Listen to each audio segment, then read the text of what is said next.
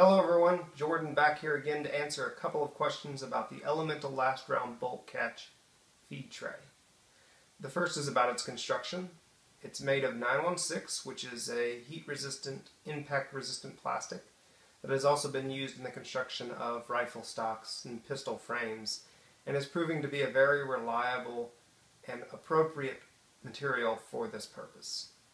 The second is about the use of a last round bolt catch that allows the bolt to go forward during a feeder change. And to answer this question, we're going to have to go out to the range.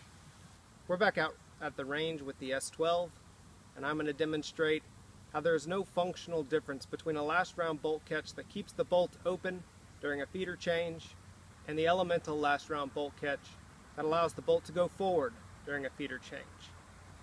We're going to start with the bolts open and the manual bolt catch engaged and a feeder installed. This simulates that the S12 has gone dry and that a bolt catch is engaged that will allow the bolt to remain open during the feeder change.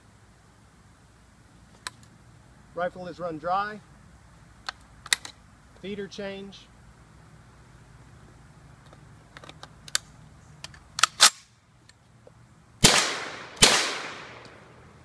this feeder has an Helemental last round bolt catch installed. It will allow the bolt to go forward during the feeder change. Rifle is run dry, feeder change,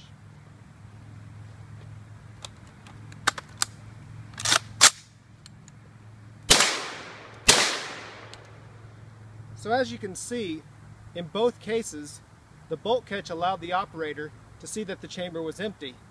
And in both cases, after the new feeder was installed, the charging handle had to be pulled to chamber the next round.